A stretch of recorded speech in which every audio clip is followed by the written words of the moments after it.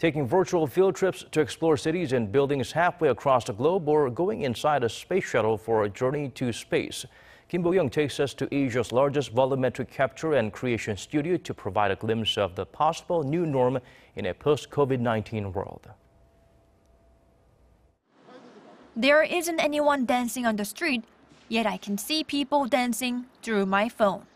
The recently opened Korea Immersive Studio in Korea VR and AR complex is where such immersive content is made.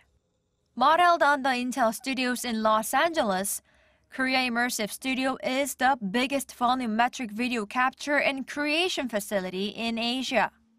The Ministry of Science and ICT invested more than $8 million to build this studio and promote the immersive content industry in South Korea. Previously, the studio had to produce the immersive content using computer graphics, which took months. But now, with 64K cameras, 360-degree immersive content can be produced much more quickly.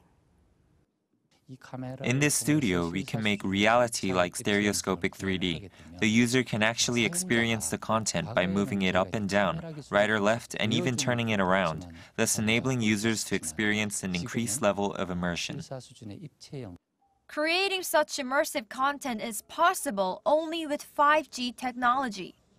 Given that 1 minute of immersive content uses 1.2 gigabytes of data, about the same as a high-definition movie, content producers need to be able to quickly transmit large amounts of data.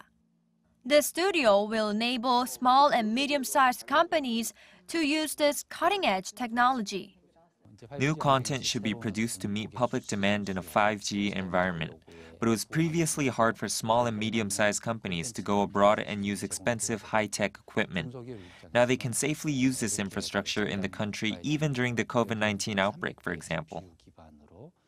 Immersive content from this studio will soon be seen in the fields of education, sports, and culture. Bo-kyoung, Arirang News.